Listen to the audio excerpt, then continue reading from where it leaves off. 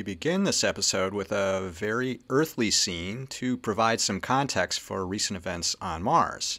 The Perseverance rover deployed its robotic arm for the first time in a way just a bit like this mini excavator. When it pushes its arm down, the front end lifts up. This helps maximize the force on the jackhammer. The arm on Perseverance needs to apply a lot of force on the rock core in order to keep from walking across the surface when cutting first starts. Anyone who's ever drilled into hard material knows what this is like. The robotic arm overdrives its motors to produce at least 300 newtons, or about 67 pounds, of force on the core. I'll be showing images from some of the many cameras on the rover, so some introductions are in order. The nav cams are mounted on the mast, and the front HAZ cams are down low on the rover body.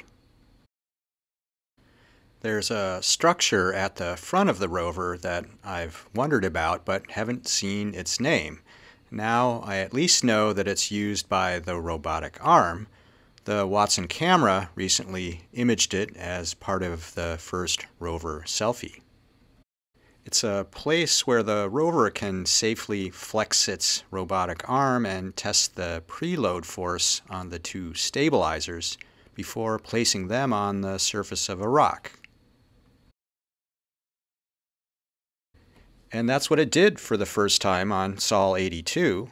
Seen from the front HAZ cam, the arm places the stabilizers on a nice flat rock and then pushes down. It looks like the mighty arm manages to push the Martian surface down a few centimeters, but obviously it's the rover lifting up.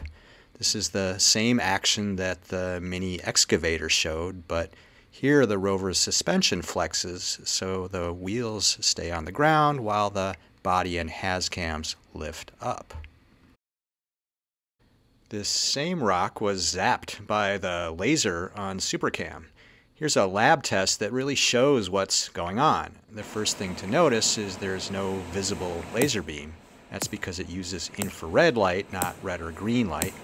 And the laser fires pulses of infrared light that last only 4 nanoseconds. That's 4 billionths of a second. That allows it to deliver enough power in short bursts to vaporize whatever it hits. The sparks you see are actually a plasma, like on the sun. SuperCam's telescope collects the light and puts it through a spectrometer, which can show what elements are present and how much of each.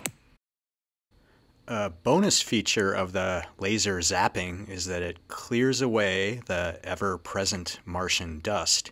Here you can see the splotch that formed after SuperCam did its work.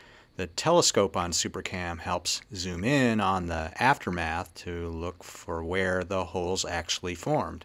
But in this case, the arm was also used to lower the Watson camera to within a few centimeters to give an even better look. Here are 4 of the holes that are easy to spot. And another bonus feature of SuperCam is the microphone that it carries to record the sound of the zapping, which can be used to help gauge how soft the rocks have become from weathering. Here's an example from earlier in the mission.